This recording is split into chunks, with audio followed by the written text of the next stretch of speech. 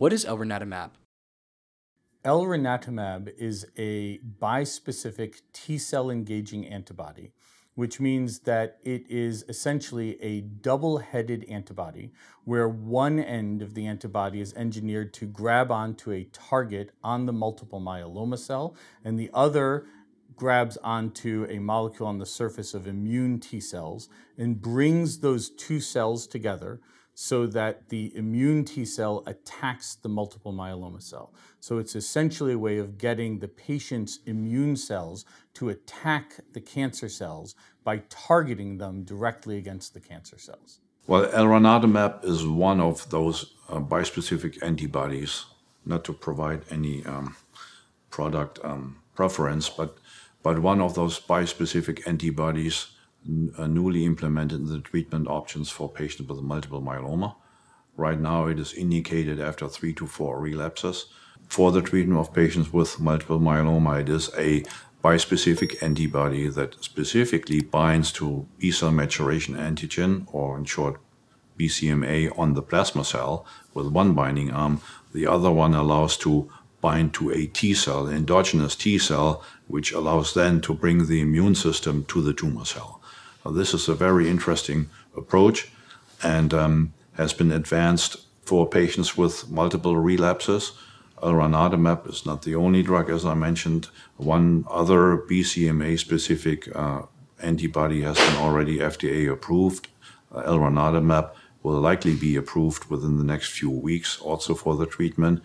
But I've led a clinical trial here at Miami Cancer Institute with this drug for patients with multiply relapsed multiple myeloma. We saw a very good response rate in these patients with otherwise no option to be treated any further. Now, it needs to be known that these bispecific antibodies are effective, but they're also associated with side effects that need to be controlled by experienced physicians. So I don't think it can just be administered in a private practice without the knowledge of what is going to happen as a side effect profile, and needs to be administered in a controlled setting. In fact, the first 5 days or 6 days when patients get started on any of these BCMA targeting agents will be administered in the hospital to secure that if side effects like cytokine release syndrome or neurotoxicity, called ICANS, are developing, are being recognized early and appropriately treated. What is the target for Elranatamab? Elranatamab is targeted against a molecule on the surface of myeloma plasma cells and also normal plasma cells called BCMA, or B-cell maturation antigen. BCMA is an attractive target for immune therapies for myeloma because although it's also expressed on other normal plasma cells and therefore cells in the normal immune system, it's not on almost any other cells in the body, which means that when we target BCMA, we're really only targeting the myeloma and some other cells in the immune system. Is Elranatamab an off-the-shelf therapy? Elranatamab is an off-the-shelf treatment. And off-the-shelf means that it's a medicine that we can give to people right at the moment that they need it. This is true of almost all of our treatments for multiple myeloma and cancer in general, except the other main category of immune therapy for myeloma, which is known as chimeric antigen receptor, or CAR T cells. And CAR T cells are a treatment, an immune therapy for targeting the patient's immune cells against the cancer cells that require a collection of immune cells from the patient, a manufacturing step, and then administration to the patient, which means there's almost always a delay between when the patient starts to prepare for the treatment and when they actually receive the treatment. In an off-the-shelf treatment like Elranatamab, that preparatory phase is not needed, and it can be given right when the patient needs it. How is Elranatamab administered? So in the clinical trials so far, Elranatamab has been given as a weekly subcutaneous injection, or an injection under the skin. It may need to be given in the hospital at least for the first couple of doses, but I think we're still going to need to figure out which of these medications need to be given in the hospital for observation for initial side effects and which can be given safely as an outpatient. The availability of Elranatamab raises a lot of questions once the drug has been proven safe, whether or not it can be administered in combination with other drugs. Right now it's a monotherapy. It is administered at step-up dosing in the hospital inpatient setting in the beginning. It is administered subcutaneously, which makes it a lot easier to administer after discharge.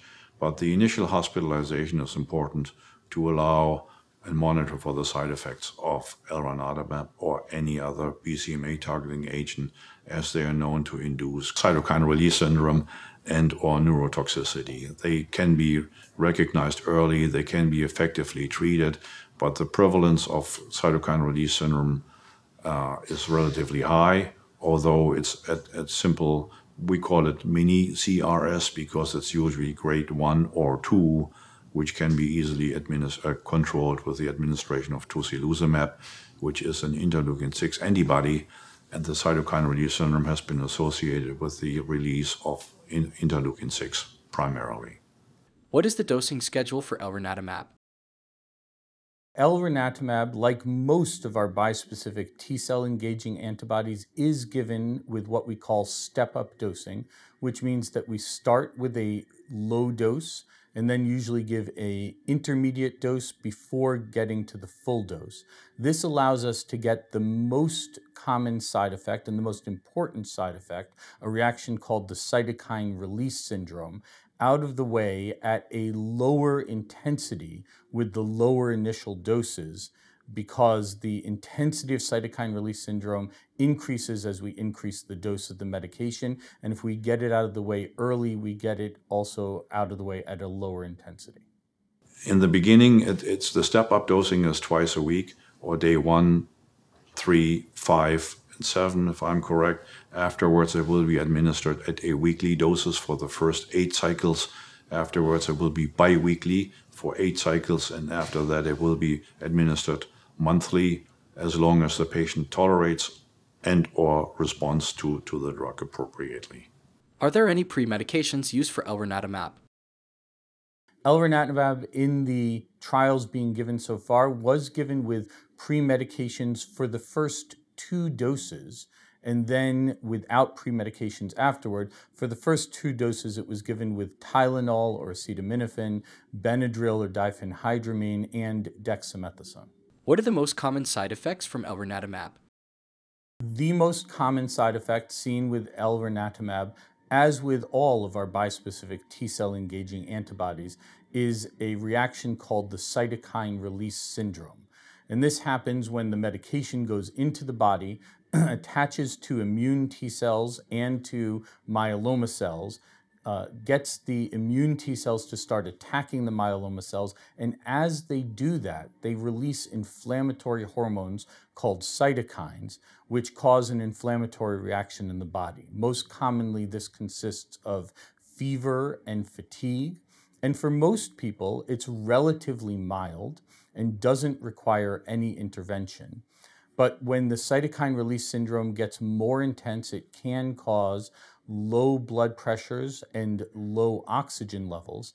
If those happen, we usually treat with an intravenous immune suppressive medication called tocilizumab, which blocks one of the cytokines released by the T cells and pretty quickly tamps down the inflammatory reaction.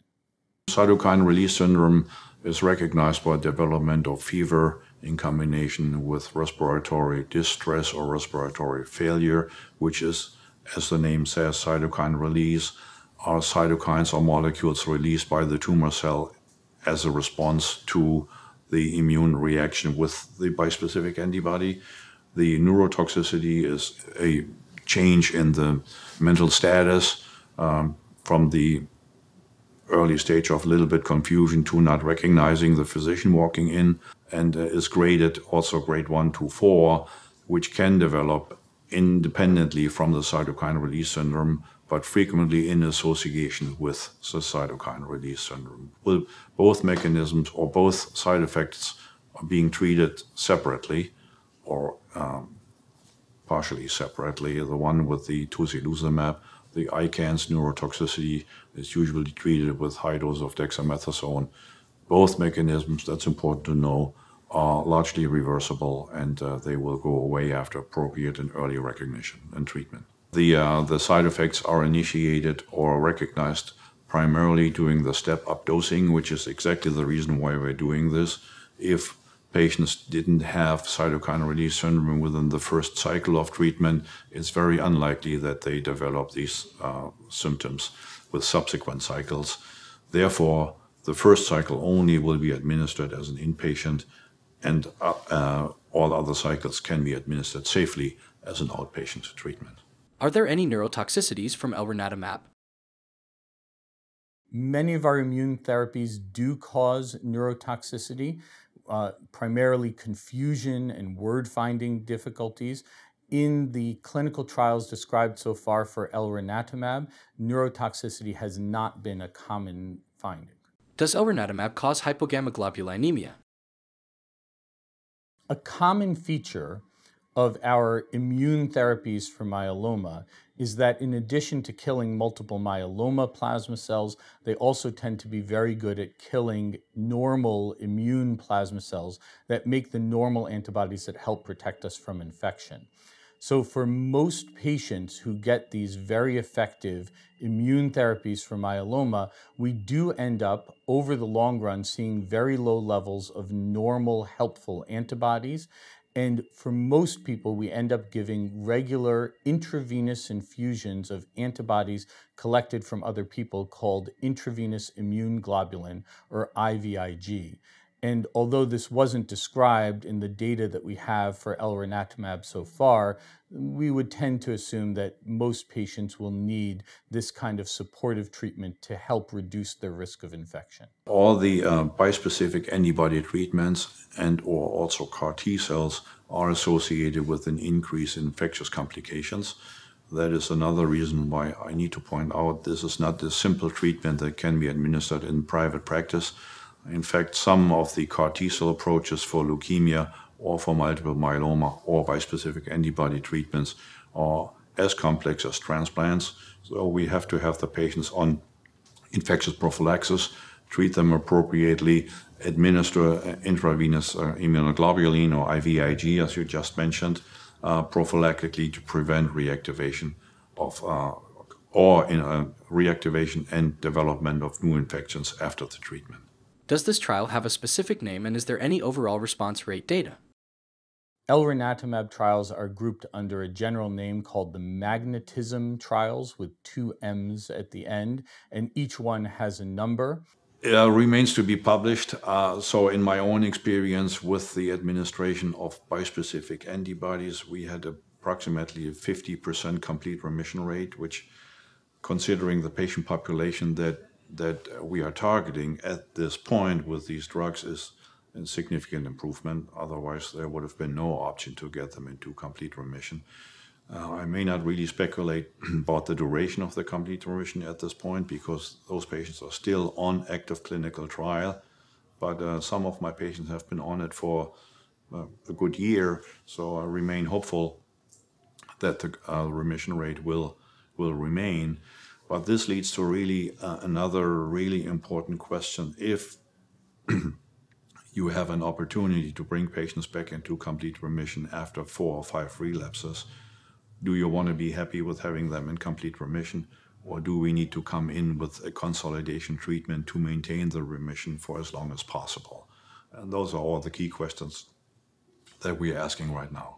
And I think we have to bring this also to patients' attention. B-cell maturation antigen, or the targeting of BCMA with bispecific antibodies, is not the only approach that we have. In fact, BCMA is only one of those. We also have other molecules that can be targeted by specific antibodies.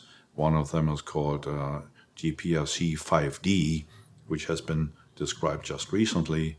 And now for the first time, I have patients on a EIND, an approval that the FDA gave me to treat these patients with a bispecific antibody, particularly targeting GPRC5D after relapse of treatment for BCMA targeting, and long and behold, these 2 patients went back into remission.